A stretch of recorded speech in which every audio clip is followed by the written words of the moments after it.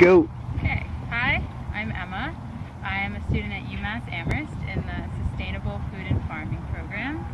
I'm taking this introductory to draft horses class for a number of reasons.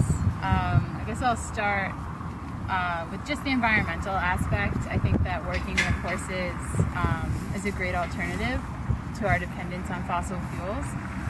And aside from the fact that they're just pretty great creatures, it's also a useful tool on a farm. And I hope that one day I can have a farm that utilizes horsepower. And this program is great because it's at UMass, and I can take it as part of my academic program and get credits and learn this extremely practical skill that I think is going to be a service to me in the rest of my career, working in the farming world and the sustainability world. And anything else I have to say? That's good. Thank you, Emma. Say bye. Bye. Say hello, Blue Starians. Hello, Blue Starians.